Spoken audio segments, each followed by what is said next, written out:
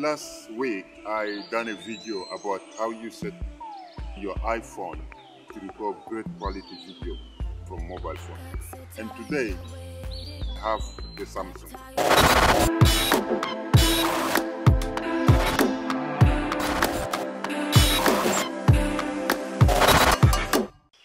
So firstly, we need to open the camera.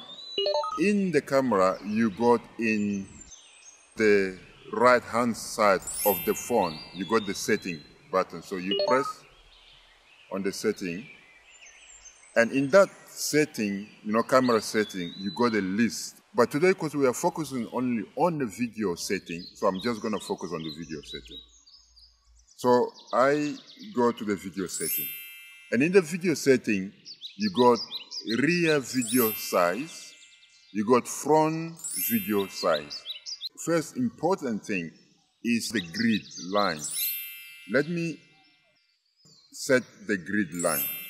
The grid line will give you an opportunity to frame your picture correctly. If I go back to camera, so I hold the camera like that, you see two lines horizontal and two lines vertical. When I'm going to do a video explaining what that grid means, so you will understand. Here, my friend, Jean-P is the cameraman. Let's go back to the setting. So the grid is already set.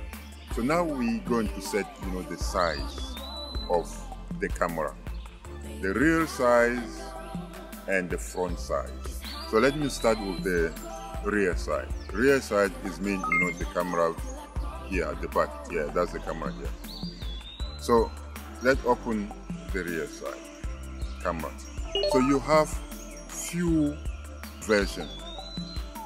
You have a full, you have 1:1, and you have the 16:9 resolution.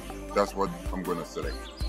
And in that 16:9 resolution, you have options. So let me open the option that we have. So you have Ultra HD, and also you have the QHD, you have Full HD, and even Full HD you have two options. One 60 frames per second, and one is just 30 frames per second, and you have just a normal HD. So for you to get a nice image, you set the thing on the Ultra HD. But for you, the resolution, when you reduce it to the Full HD, you still get a great quality image. So that's why you set it down to the Ultra HD. Otherwise, it's called 4K. And then for the front, so we go there, we got the 16:9. Here again, you select not a quite like a 4K, that's a 2K. So we can put that on 2K. So the front camera also set. So what next? Next is to look at the recording quality. You got high efficiency video. If you're recording in 4K, so then it's best for you to choose the high efficiency video one, because the size will be a little bit smaller, so we choose the high efficiency. And then Samsung has video stabilization as well. So this video stabilization, so you also take the video stabilization, because we have a shaking hand, so that will help a little bit keep the footage steady. And HDR or rich tone, this one as well, I think you put it on, because why? It gives you that crispy, clear, nice color that you see on the images. So I think, let me see what else. I think for this one, or those 4 settings is enough, for the video. So you set the camera video for the rear camera and for the front camera, and also you put the video stabilization on.